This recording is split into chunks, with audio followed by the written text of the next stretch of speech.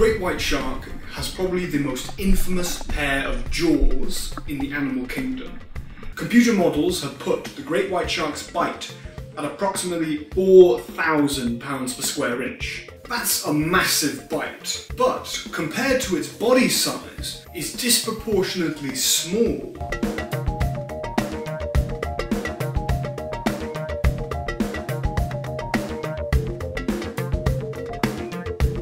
The great white shark is a large animal, with a good length of 6.5 meters and a weight somewhere between 1 to 2 tons. This is a predator with a lot of power. But let's compare that to another predator, the Nile Crocodile, who weighs in at just over 200 kilograms and with a length of 4 meters.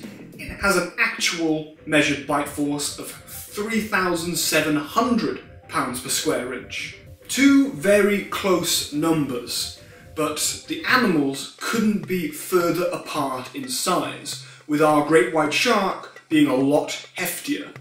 Jaws are only useful if you can get your food into them. And for the great white shark, she has a lot of equipped sensors that help her detect her food. The great white shark has all of the traditional sensors that you or I have, but she has an extra sense, a sense called electromagnetism.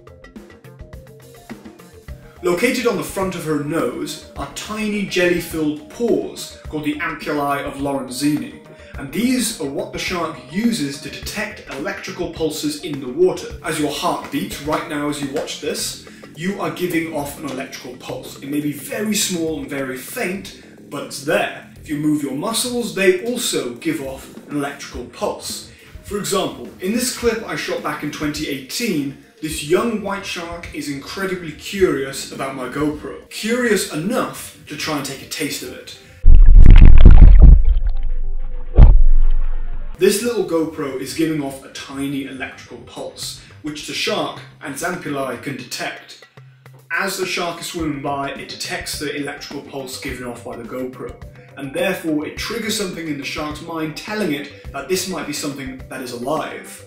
Also, the case which the GoPro is in is reflective, reflecting sunlight, almost like how fish scales reflect sunlight.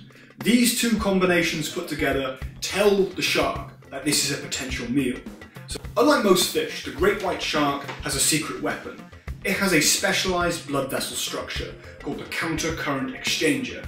This allows the animal to keep its body temperature warm, warmer than the water around it, even when the water is cold. Being somewhat warm-blooded gives the great white shark the ability to go after trickier prey.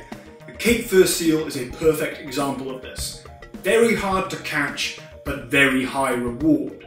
So the great white shark needs to use its mind just as much as its might. The seals will leave routinely, going from the island to the open ocean, and in between is the great white shark's window of opportunity. The great white shark will swim vertically at approximately 40 miles an hour, enough to launch this animal completely out of the water.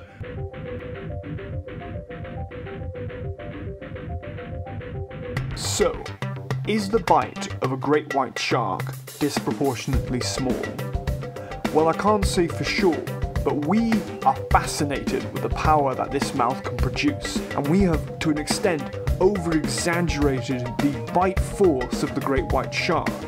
But by doing this, we have ignored the features that really make this animal unique. The reality of these animals is far more interesting and far more extraordinary than the fiction of these animals. The animal made famous by its mouth has a lot more to show us than just its mouth.